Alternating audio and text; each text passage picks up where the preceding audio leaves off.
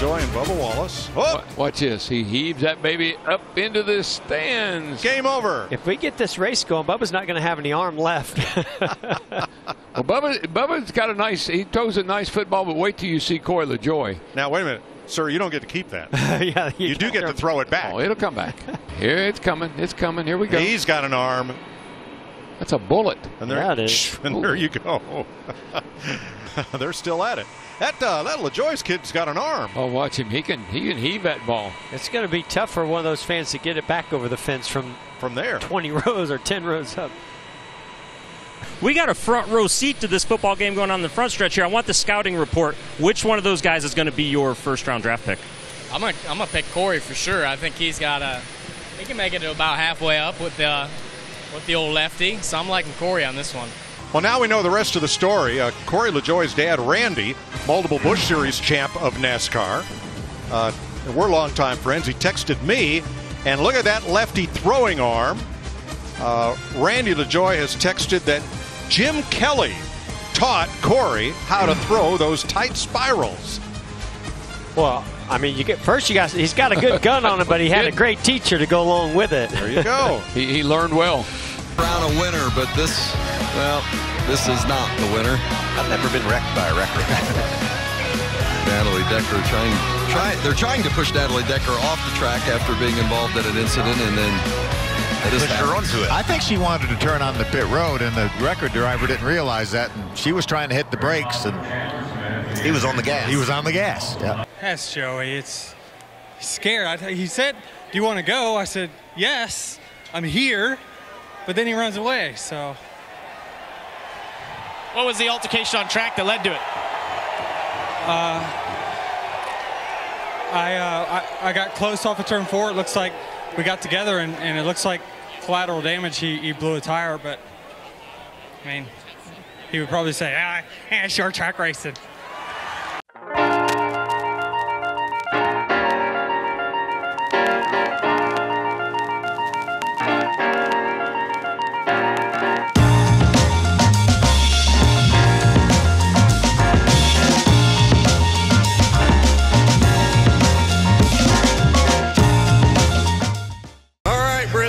They picked the wrong song for me first, but I was going to be DMX, and this is my beautiful bride, Taylor. How's everybody doing tonight? Wait. No. We can do better than that. It's Bristol. How's everybody doing? I'm Matt DiBenedetto, driver of the number 32 EJ Wade Construction Ford Fusion. Thanks, guys. See Bubba Wallace. 43 car. He's out of the race car. I believe he's looking at us. Bubba. That says it all right there. Staring us down. Making me uncomfortable. that was funny. But overall, not a bad day for a body armor Ford Mustang. You know, just 2 solid races here at Charlotte. Just need to find a little bit more speed, but we're right there. I'm really proud of this team. Yeah, getting close. It's coming. Ryan Blaney, 3rd tonight. Good run tonight for Blaney. Tough to do with those masks, I'll tell you. Kyle Busch, 48 career wins, and what a career it is already. The 2015 Cup Series champion.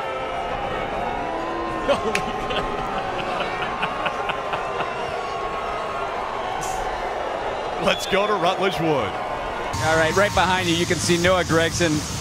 What's on his head? Shark head. He's been out here in the rain. I don't know if he's trying to find a puddle to swim in or what. Is that what it takes to get an interview these days? I guess so. I think he's waiting on you. Land shark. Land shark. Hey, Chris mentioned feast or famine in regards to John Hunter Nemechek. Of course, got a couple of wins this season. 6 top 5s, but 7 finishes of 18th or worse. Richmond International Raceway. Well, whether it's on 4 wheels or on 2 feet with 4 wheels apiece, we're ready to qualify for the NASCAR Nationwide Series. That is Morgan Shepherd, driver the number 89. He will go out 22nd. This afternoon. Morgan got loose. Well, he hit a stone. It was a pretty good size one. It was a tough battle in our number 1 Chevy. The Monster Energy team's doing a good job. That one's tough. I really wanted to beat him. I was going to wreck him. I was wanting to stay close enough so that when we took the white, I was just going to drive straight into 3 and 4. I mean, he's already won. He figured he can give a little love to his brother. No. The older brother especially. I wanted that one bad. I feel like him right now. I'm all like, I'm all mad because I didn't win. But he told me in victory lane, and I told him, I was like, you can't tell people that you're going to wreck them before you do it, because when roles are reversed, that person's going to wreck you because you've already told them that you were going to wreck them. So I guess if I'm ever running second to Kurt, I'm going to wreck him. But, you know, it's just, I don't know. I'm glad it didn't turn out that way.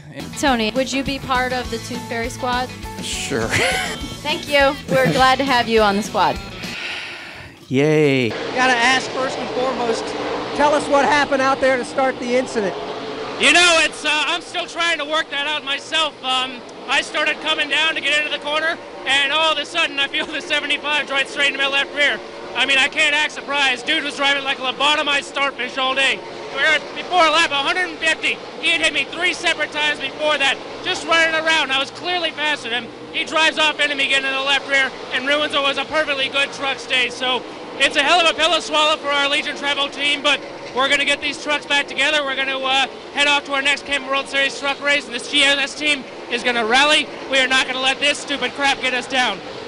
People are on this thing all hours of the day, and more importantly, all hours of the night. I think my wife is about to kill me. I was just trying to settle in, get in line, and apparently some of them boys in the back didn't understand that. Jimmy, I don't know what's happened to Jimmy. I think he had a restroom break.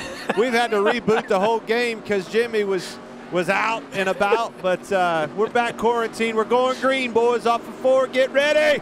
All right.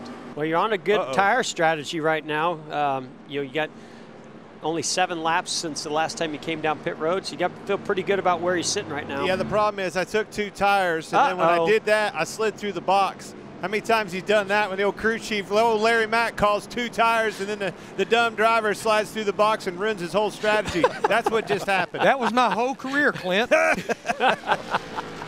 That wasn't just a caution, boys. That was a melee. Parking lot on the back straightaway. A bunch of cars were in it. Plan worked. Strategy, me and Denny were riding around in the back. Worked just like it planned. I tell you what, though, I don't know. We're still under green. There wasn't a caution. That was the problem with the caution. There wasn't a caution. So right now I'm trying to catch up. You guys are bothering me. Sorry, we'll let you go. Easier said than done. Looked like Clint maybe overshot it a little bit. There's that pit sign. Yep. Come on, man! Hey, Clint, you missed that sign in that box, buddy. Why I can't get used to driving through somebody's car to find it, can't find the box. Boy, I messed that up bad. Clint, you've been driving through people's cars your entire career. Larry. Oh, come on, boys. The sign wasn't there. That was a low blow, Larry. Hey, what didn't come from me, though, Boyer? Hey, Clint, you're 24th. You've fallen off 2 seconds. Why don't you hit pit road and make me look like I know what the hell I'm talking about? Because I'm afraid you don't know it. Hey, don't second guess the crew chief on the box there, driver. Yeah, exactly. And fresh tires will feel awfully good, Clint. Engage, boys. Here we go. In case you didn't know, there's a bunch of pit stops happening, Clint. Oh, don't run into the 42. I think he might be coming to pit road. Pitting? Yeah, there's some boys on pit road, by the way. Oh, so Larry wasn't full of bull. He knew what he was talking about. All right, from now on, Jeff, you're fired. Larry, you're in. I'm listening from now on. Hey, Clint, when you come off the racetrack, I want you to find the pace car and hit it. That'd be the only thing you hadn't hit during this race. Oh, Harry Hogg, Days of Thunder. Wonderful. Kyle Larson picked up a few spots, then there goes Boyer again. Boys, the wheels have come off. The good news is, Clint, you still qualify for the main event. Yeah, my give a damn broke. Sorry to hear that. Second caution, and Clint. No, Boyer. What happened? I got bubbled. Well, there's that. Man, this is worse than real life. These guys forget it's a 150-lap race. Come on, Bubba! Stupid thing.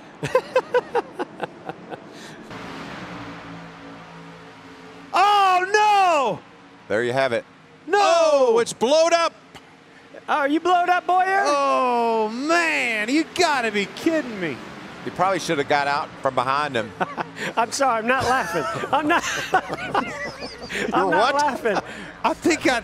Oh, man, Larry, what happened? Well, you didn't pit when I told you to pit. Are you kidding me?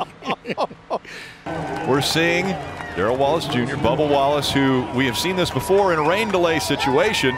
He's gone out and played catch with the fans.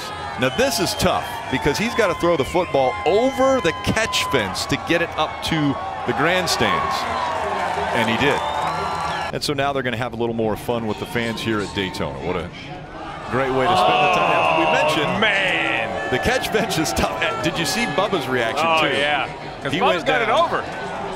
There we go. Not a tight spiral, but at least it made it up into the grandstands. No, again. good thing it's not a windy day. That thing was not going to cut through the breeze. Here, you see the defender.